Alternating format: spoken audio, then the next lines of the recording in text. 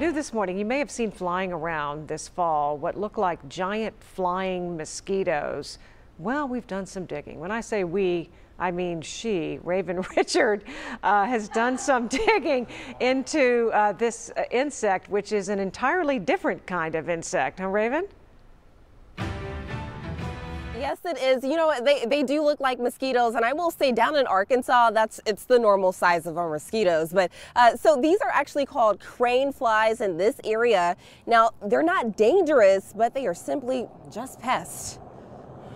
They come billowing up from the turf grass. To some, that may sound like a scary description, but Joe Boggs, assistant professor at Ohio State University Extension and with the Department of Entomology, says the crane fly can't bite you. Crane flies fall into a category that's kind of difficult to deal with because we call them nuisance pests.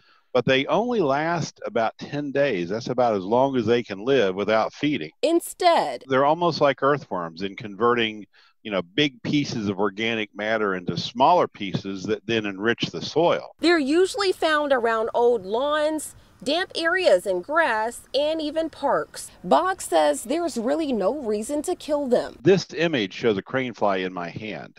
Now it was a cool morning, so they weren't flying very fast. And as you can see, they have very long legs, and those dangling legs is where they get their name crane fly, because they look a bit like a crane. The weather plays a big role in their existence. The crane flies laid their eggs right before we had a wet fall and winter. The eggs need moisture. This past spring was also wet, and that brings us to today. When fall approached, the crane flies then reawakened. They completed the development, and that's why we have so many. All right, and Professor Boggs says the season is actually normal, so we're not seeing more than what we usually would. And also, like we said, they don't last very long at all. Now, they should be done within the next couple of weeks, but there is another season coming in the spring, but it's too early to tell how that season will be, Julie.